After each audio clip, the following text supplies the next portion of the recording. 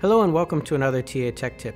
In this Tech Tip, with the help of my colleague Colette Quinn, we will overview Buret handle maintenance for the Nano ITC.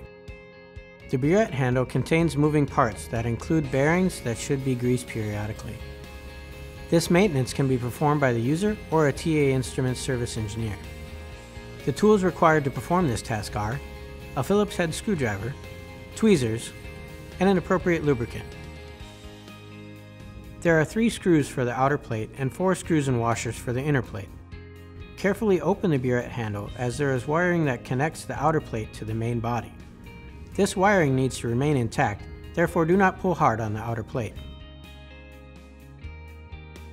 Add a small amount of the grease specified between each bearing and on both sides.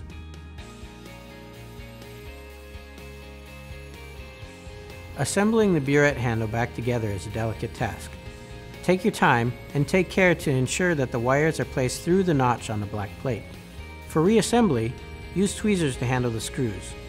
There are 4 screws and washers to attach the inner plate and 3 screws to attach the outer. Once the Buret is reassembled, check to make sure the wires are not showing and that they're folded beneath the upper plate. Now the Buret handle is ready to use. In this TA Tech Tip, we've discussed proper Buret handle maintenance for the Nano ITC. Please subscribe for more helpful tips from TA Instruments. Thank you for your interest.